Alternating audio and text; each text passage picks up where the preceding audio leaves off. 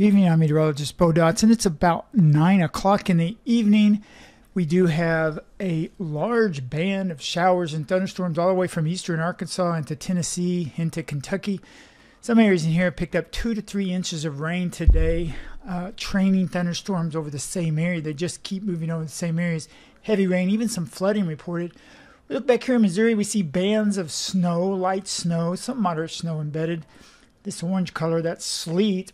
Right now we've got freezing drizzle, freezing rain reported over southern Illinois, southeast Missouri. Some of this is a very fine freezing mist.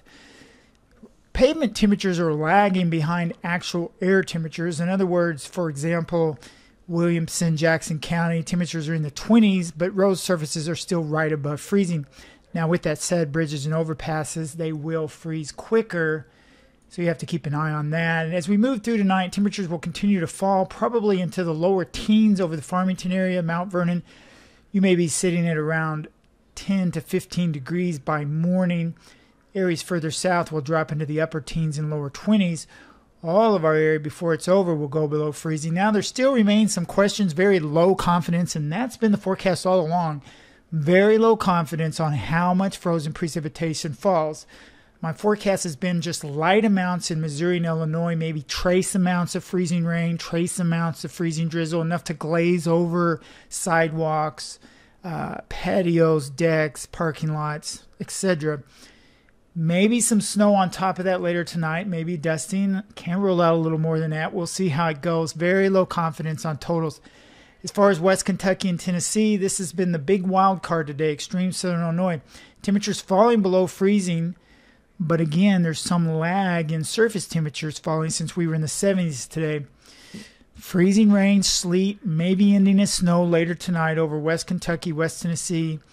Do not have a lot of confidence in accumulation forecasts. Maybe a tenth of an inch of freezing rain. Trace amounts, enough to make a glaze on everything.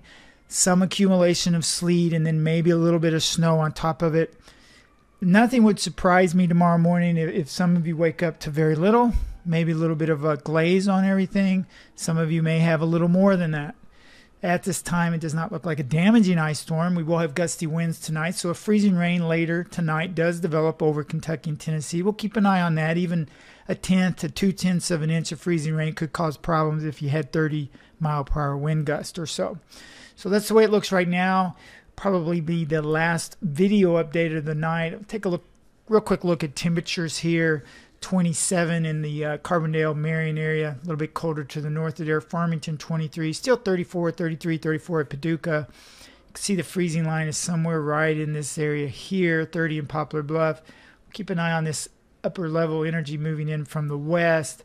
Probably have some light snow with that later tonight. So not a big winter storm by any means, but that was never the forecast. But certainly tomorrow morning, late tonight, tomorrow morning, you're going to have some icy spots on the decks, bridges, driveways, roadways. Could be slick in the morning for Sunday school. You just have to get up and see how it is. I'm watching another storm system. I've been watching this for a month for around Christmas Eve, Christmas Day.